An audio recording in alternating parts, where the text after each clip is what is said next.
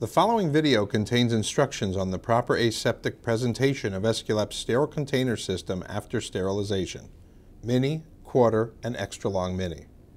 For additional care and handling instructions, please refer to the instructions for use, which can be accessed at www.aesculapusa.com/IFU.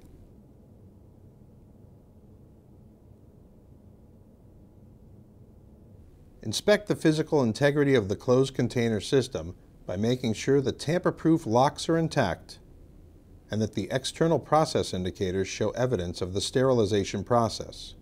Next, open the latches, which will break the tamper-proof locks. Remove the lid in one single step. Remove the filter retainer plate by pressing in on the latch and lifting. Check the filter for integrity. If the filter is damaged, you should consider the set not sterile. Discard the single-use disposable filter after checking for integrity.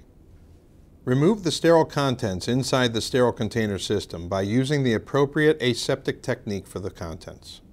If you have additional questions regarding the reprocessing or care and handling of your Aesculap sterile container system, please contact your Aesculap sales representative or refer to the instructions for use found at www.aesculapusa.com/IFU.